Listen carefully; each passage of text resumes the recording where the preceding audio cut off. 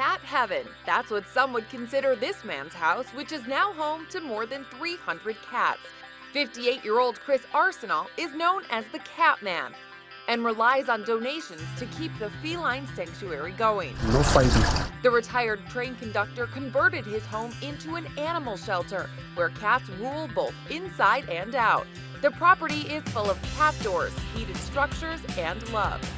Their lives were so horrible. Not having food or threat of being poisoned or being dumped somewhere in the middle of nowhere. Now the cats don't have much to worry about. They come from everywhere: the street, shelters, and even a neighbor's home.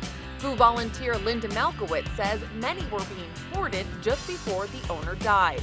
The people that were going to buy the house, the relatives, they were going to trap the cats and just dump them. And I called so many people, and Chris was the only one that came and helped.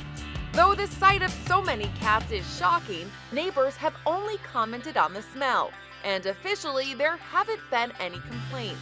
Chris started the shelter as a way to cope when his son died in a motorcycle crash. It's unconditional love. You know, the cats, they know, they just know that you're helping them. And they're helping Chris just as much. For InsideEdition.com, I'm Kelly Nealon.